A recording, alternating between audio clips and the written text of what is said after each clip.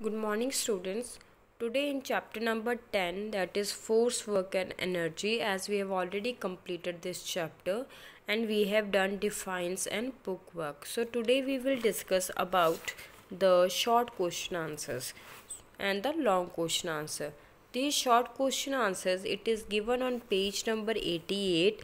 This I have given you on 31st August to do the in your fair notebook, and these you will do today. Okay, so we will discuss all these question answers today. These B part write short answers and C part answer these questions, and all the answers you have to write in your fair notebook. I will send the pics of this in the assignment app. So starting with the B part write short answer. So these are the questions. So look carefully and listen. So the first, talking about the what is first question. The first question is name 5 different sources of energy. So you have to write the 5 different sources of energy. Sources of energy from where you can get the energy. So sources are sunlight. From sunlight you can get energy. Second is hot interior of the earth, from inside of the earth, like hot water that can be used for the generation of electricity and for the heating purpose.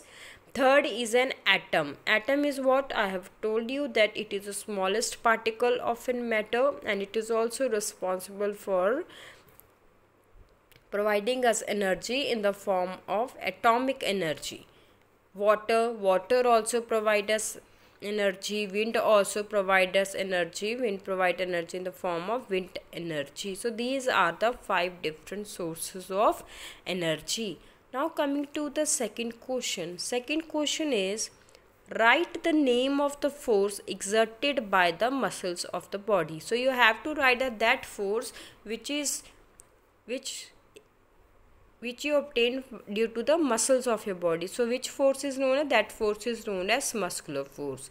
So how you will write? The force exerted by the muscles of the body is known as muscular force, and this is from the word muscles, muscular force.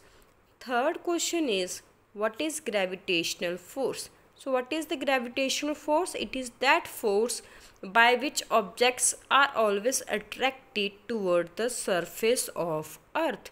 So when the objects are always comes toward the surface of earth, it falls on the surface of earth, that is due to which kind of force?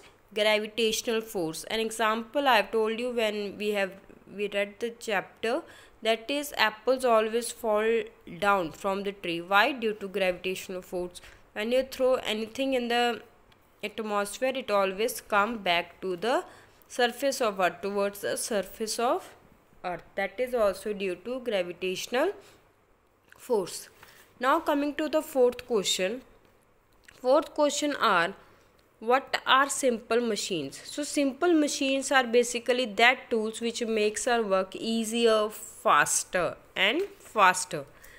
Next question is related to that only, that name 5 simple machines. So 5 simple machines are, you have done 6 in your syllabus, so you have to write only 5, like pulley, lever, an inclined plane, screw, wheel and axle. So these are the 5 examples of simple machine, and in the next video I will tell you about the long answer questions.